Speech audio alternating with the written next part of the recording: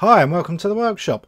Right, today we're going to actually put in a hex file into the POV across.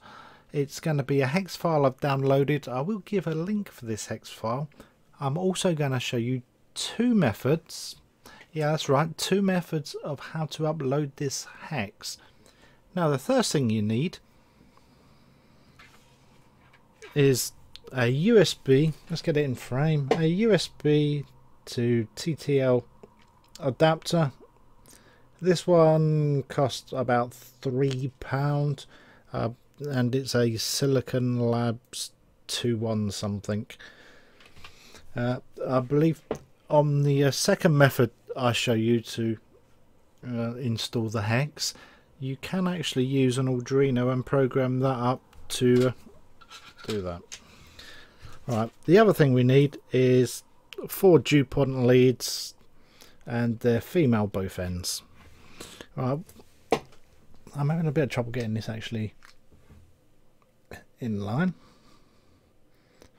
Right, I've got the 4 leads actually installed. I've got the blue on the ground, the purple is on 5 volts. Right, and these two here, the yellow, I can't actually see that with my eyes. Hold on, let me get me glasses and have a look. Okay, the yellow is on RXD and the orange is on TXD. Right, first thing I'm going to do is to plug those in.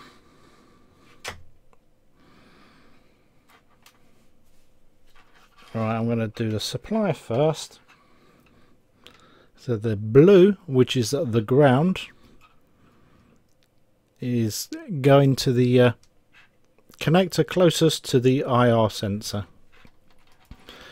The 5 volts is basically the other end.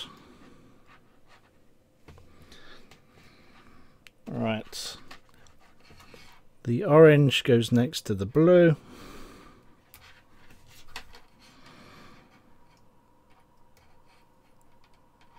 And the yellow, which was the RXD, goes to closest to the 5 volts. So that is the connection. So this is ready to program. Right, now what we need to do is A, obtain the hex file that we want to put in, and then B, find suitable software. Okay, let's get the hex file. Right, I'm just going to swap the displays off. Okay, right, the hex file is available at the septimus.co.uk. Hopefully I've said that right. If not, the owner will definitely be on my case, because I know he does watch the videos and replies in the comments. Right, on this site, if you go to the site, if you scroll down a fair way, and I mean a fair way, by all means read all this, and yeah, I would encourage you. There's a lot of interesting stuff in here. Right, we're coming into the cheap POV kits. Keep scrolling, and here is the link for the hex file. It's called a POV hex. As you can see here, you could actually just type that address in and obtain the hex. Right, we've got the hex file. Now we need to do some programming. Right, I'm going to do the first one. I'm going to use a program called, I can't remember for the life of me. Let me just have a look. I'm going to use a program called STC ISP. and I will find out the current version I'm using at the moment. Yep, I'm using version 6.86D. Some of the earlier versions weren't really in English, but for our purposes this is in English. And let me just try and find the website where you can download this software. Right, okay, this is the software. It's stcmcudata.com. It is all in Chinese, but if you actually scroll down, the link is here. So click on that and you can download the latest version of the program I will be using to start off with. Okay, when you first when you run the ISP or STC ISP program, you get this nice box. I ain't got a clue what it says. It's obviously telling us something about the version or whatever. But if you say OK, that will then bring you up to this nice little panel. Right, this is the actual program. It is comprehensive. This may be harder for some people because the program is designed for multiple devices.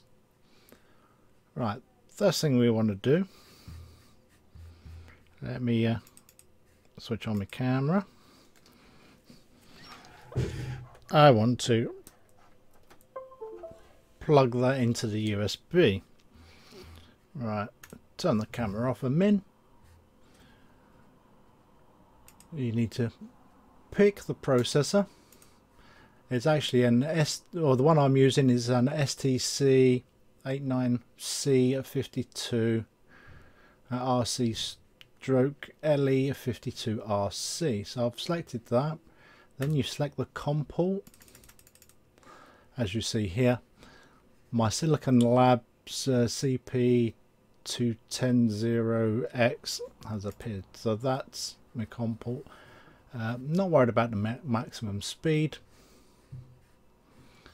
You want to enable the double speed mode, and you want to open the code file. Right, let me just find the hex. It's somewhere on my desktop.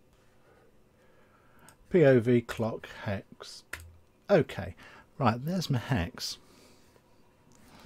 Right, I need to enable the other window to show you what I'm doing here. Hold on a minute. Let's see if I can. Okay, minimize that one. Where's my capture? Make this one a bit bigger. Okay. Let's see if I can get these almost side by side so you can see both windows. What I'm doing is, well, one hand and the other hand's wiggling the mouse. Okay, what I need to do, this is actually powered at the moment, so I need to unpower it. I'll just unplug the negative there. Then as you say, I'm going to go on to reprogram, and it's going to say check in MCU, and as soon as I power it up it should go in and it's programmed. Right, device is now programmed. Simple as that, ladies and gentlemen. Take your time just to look and see all my settings I have on the STC ISP program. But this is programmed now. So if I plug it in, if I can find a spare port. Oops, that's a bit. Let's fire this up. As you can see, it's now working fine. Okay, now for the next method.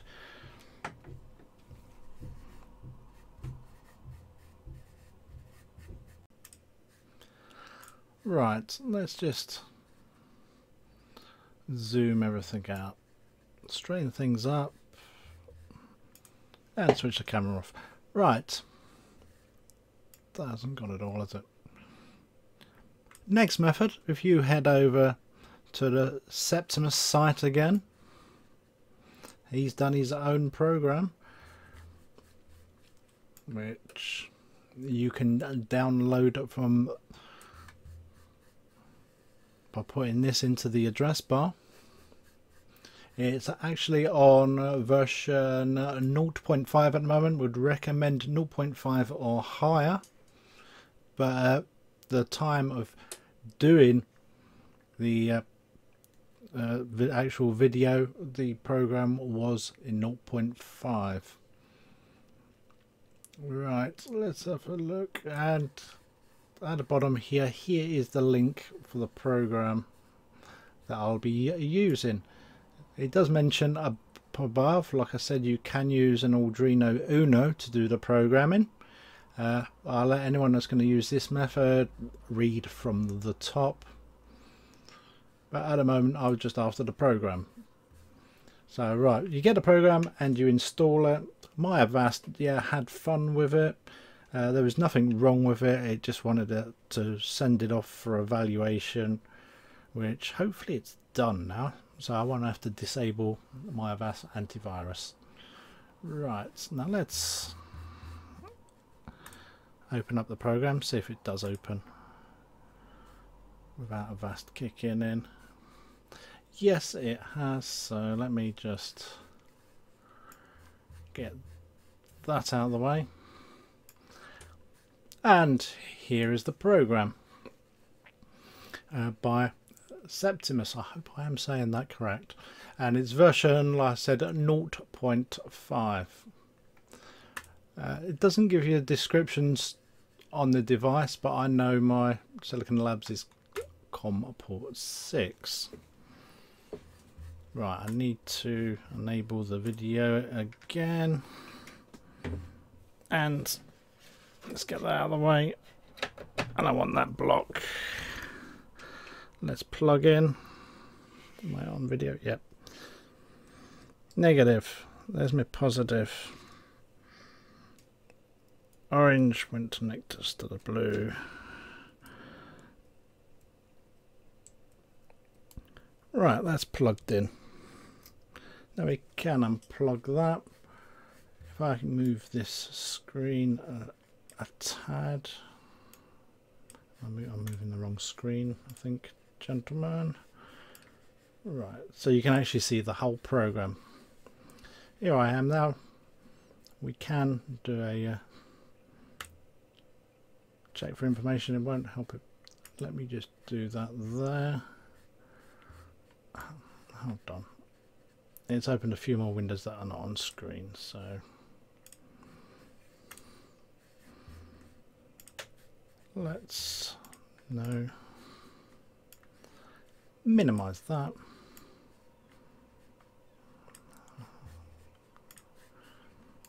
Let's get this into the frame as best as I can while you can still see this.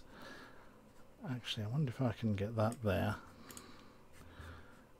and then move that over there. How about that, ladies and gentlemen? Right, let's try this again. Right, it's unpowered, as you can see, the negative's here. Let's do the read the chip information again.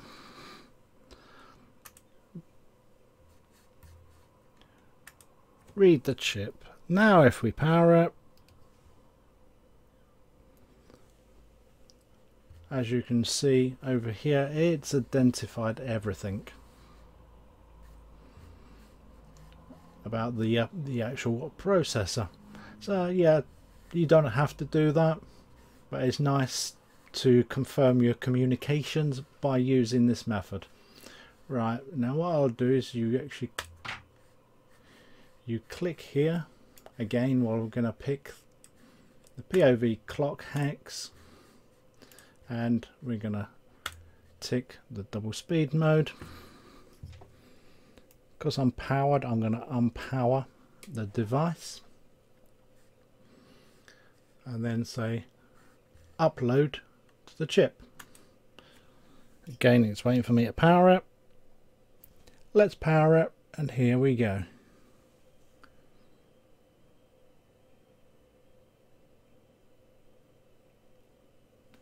And as soon as it says programming complete, we have a successful program.